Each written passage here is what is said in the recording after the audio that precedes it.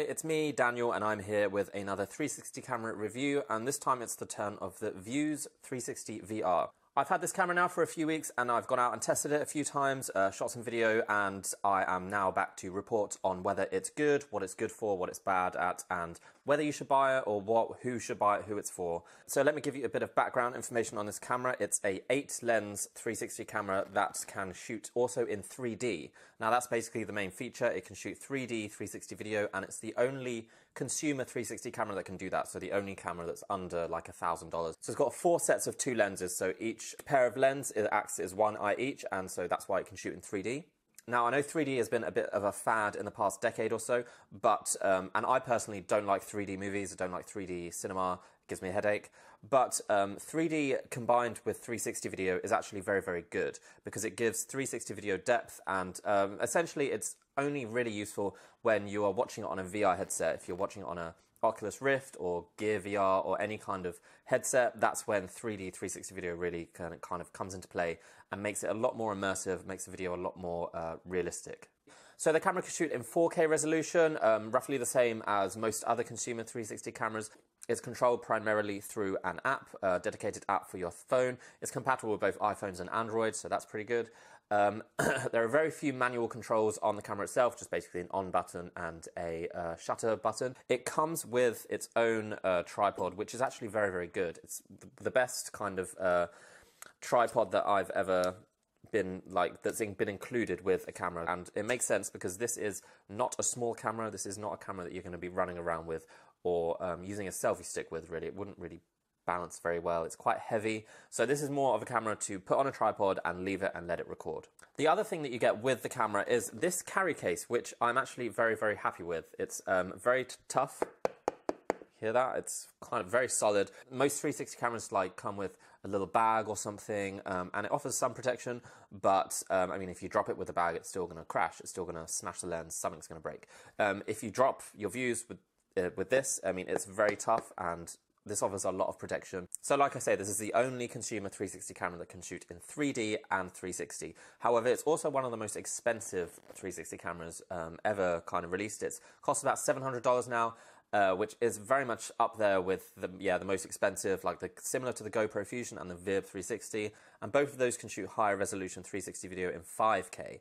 So whether this turns out to be worth it, let's find out. It can only shoot in 4K, but it can shoot in 3D. So is the 3D worth it? Well, let me explain to you what I think. So let's just talk about the video quality in general. So I went out and tested the Vuze just around London, like I usually do, and shot in 4K, the maximum resolution. So I recorded it in 3D, but you can't really see the 3D element here because it's not on a VR headset, so I'm just showing you the normal 2D 360 footage. So this is what the quality is like, this is what it does, how it deals with light, and how it deals with how well it captures details, basically. So even if you don't want to record in 3D, this can also just record in 2D normal 360 video, and it does so very well. It captures details very well, it captures light very well, and among 4K 360 cameras, it is one of the best.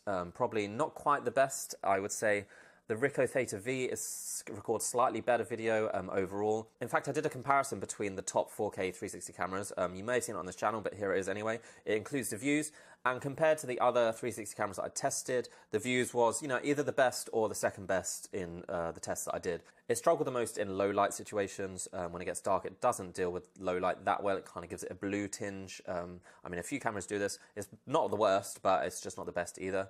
And it also can overexpose light. If there is a strong artificial light, then it will kind of blow it out and make it a lot brighter than it actually is. So if you're in a very bright situation, then that could be an issue. So overall, the 4K 2D quality is very good, and among the best of all the 360 cameras I've ever tested. Now, how about the 3D? Okay, so you won't be able to see the 3D 360 video here because this review isn't in that format. But if you go to my channel, I'll put a link in the description where I did a test video in 3D, and you will be able to watch it in 3D 360. So go there after this review if you want to check that out. Now also, I really stress that you need to watch it in a VR headset to really see any kind of significant difference, to really tell the difference between 2D and 3D 360 video. So I have viewed this video in a VR headset in 3D, and I can tell you that you will notice a difference. You can see there it gives it depth, it gives it a kind of effect that is not possible on any other camera that I've tested before, I can see the difference. The issue is that 4K 360 video, even in a VR headset, even though it's 4K and that seems like a huge resolution, it still isn't quite high enough to look super, super clear, because obviously a VR headset, the screen is like this close to your face.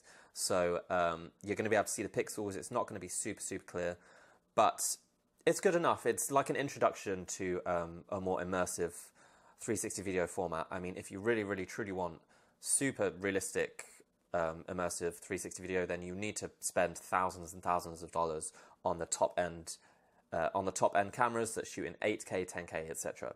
But this is kind of like an introduction to that. So yeah, watch it on a VR headset, and I'm sure you will notice a difference. It's not mind-boggling, it's not going to blow your mind away, but you will notice a difference, and it's certainly better watching a 3D 360 video on a VR headset than it is watching a 2D one, because it gives it depth and makes it much more immersive.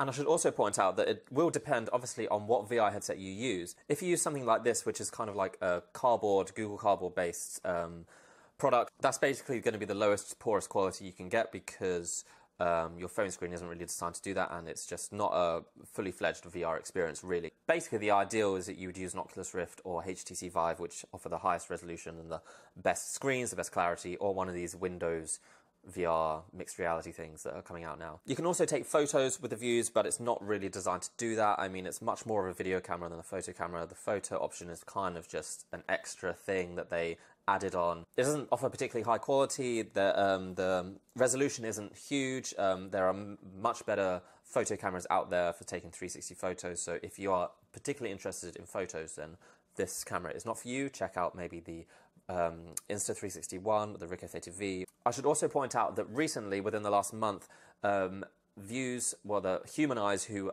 developed the Vuze, released a very big software update for this camera. So this is the 2018 firmware that I tested. It's a much different camera, really, from when it was released in 2017. They've added a lot of features and improved a lot of stuff, including the software, the desktop app, and the app.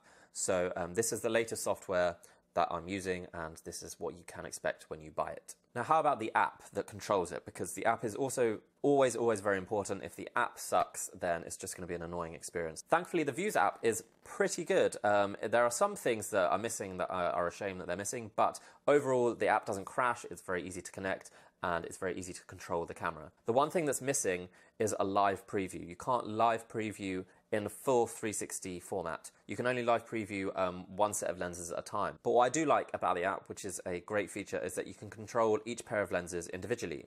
So you can control the exposure of one pair of lenses and then leave the other one. If there is some bright light shining into that pair of lenses, you can adjust the exposure and to make it equal to all the other ones. So you don't have to adjust the whole camera at once. You can manually select which lenses you adjust exposure or light balance. You can also adjust the bit rate, you can adjust, like I say, exposure, light balance, and you can add a timer. So they mean these standard things that you get on most apps, but it just works very well, it's very smooth, and there's a lot of manual controls there, so you have kind of full access to adjust lighting depending on what situation you're in. So the Vuze can shoot at over 100 megabits per second, so that's very high compared to most other cameras, and should mean that there is more detail recorded, which is true. It's very good at recording quite a lot of detail, and so keep that in mind because it might take a while to render these videos when you use a desktop app. You can also select a lower bitrate if you want. It doesn't make a huge difference. There is a slight difference in the higher bitrate, especially if you're viewing it on a VR headset. You will notice that slight bit of difference,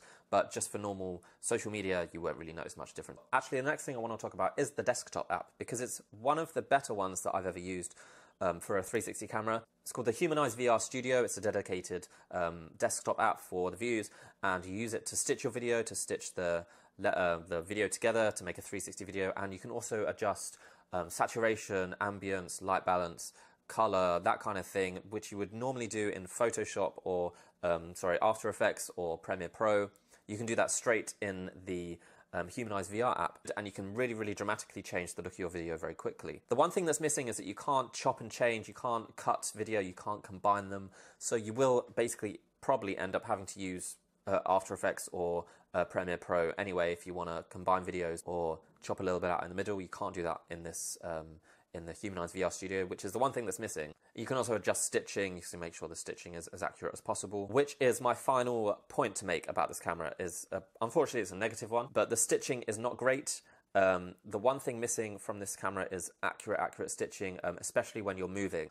I did some moving tests with this camera, and I found that the stitching is very, very obvious, even at a distance. For some reason, you can just see those lines where the lenses intersect.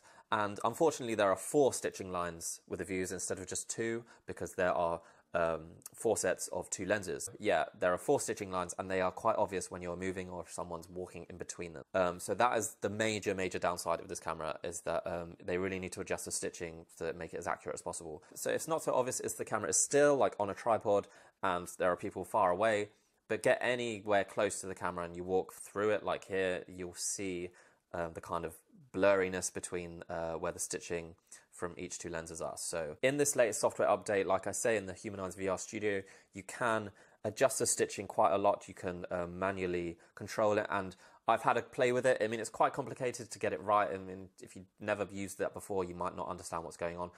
But I've certainly made some improvements when I used this feature, and it's possible to get pretty accurate stitching, but just right from the go, it would be good if it was a lot more accurate and you didn't have to do this kind of stuff. Obviously, stitching can be updated, it can be made better. It's not necessarily a hardware limitation, it's more software. Now, a quick word about the audio as well. The audio is okay. I mean, there's 4 microphones, so I mean, it should be able to capture like 360 spatial audio, but for some reason it doesn't. But the audio itself is quite clear for, you know, considering it's the microphones inside a camera, usually they're awful, but this is actually pretty good in comparison to some others. So who is this camera for? Who should buy it? Should you buy it?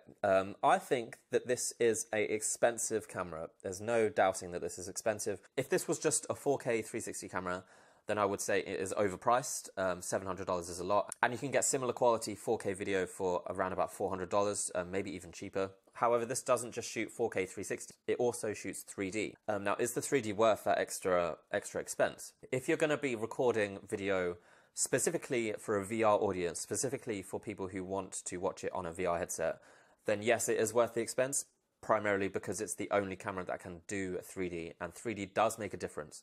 If you are watching it on a VR headset, if you're watching it on even one of these, which is very basic, it does make a difference. So yes, if you are making 360 video for a VR audience, then yes, this camera is worth it, even though it's super expensive, even though it lacks some features like stabilization and accurate stitching, but it's a decent product, it works well, it's well built, and the video looks good at the end of the day.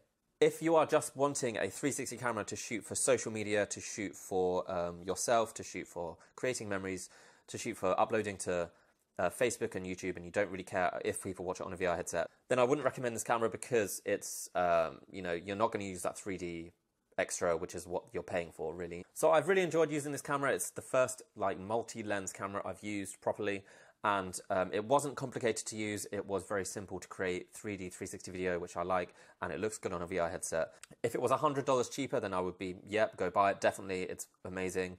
But at $700, it's just, you need to think about it. If you can afford it, then go for it. It's still a good camera, but it is expensive. That's what I'm going to say. It's expensive. So if you're interested in creating 360 and 3D video, then the Vuze is a good option. It's well supported by Humanize. They're constantly releasing updates, and yeah, there's a whole community out there who can help you create the best video possible.